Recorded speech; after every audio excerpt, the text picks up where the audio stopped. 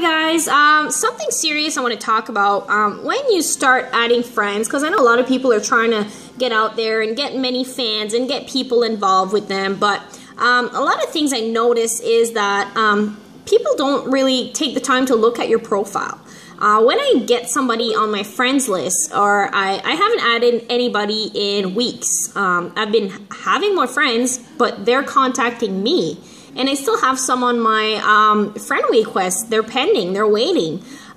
Send a message, you know. Send me an intro message. Say, hi, how are you? Either shoot me a quick line or video, or, you know, reach out to me to get to know me. Because if you say you want to connect with like-minded people, how do you know? How do you know we're like-minded if you never really got the chance to know me?